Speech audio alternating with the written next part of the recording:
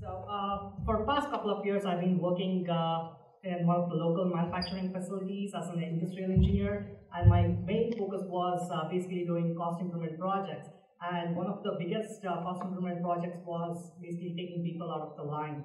And that doesn't mean we'll be firing people, but actually eliminating people from the line and reducing the new hiring.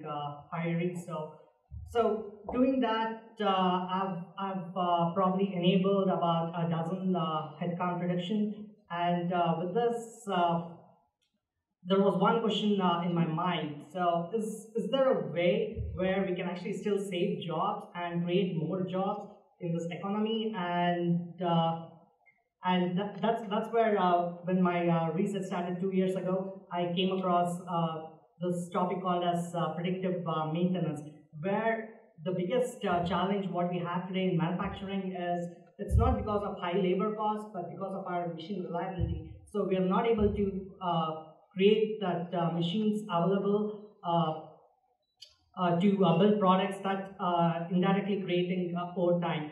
And if you actually look at a $30,000 car, and if you create 1 hour of overtime throughout the supply chain, your price of the car is going to go up by $700.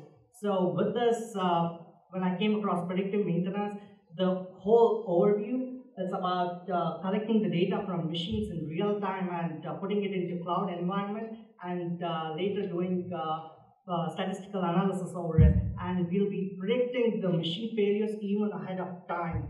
So we can actually take care of the machine failures, and with this, we'll be reducing the overtime. And recently we've been hearing about both the presidential nominees talking about how we can create jobs. But this is a new perspective where we can actually invest some money in R&D and enable this entire concept. Although this predictive maintenance is something new concept, but it's really not new. It's been there for past couple of decades, but we didn't have the necessary means or technology to achieve this. And today we have all this. That's why we call this as the golden era or the .com era, where we can actually achieve all this.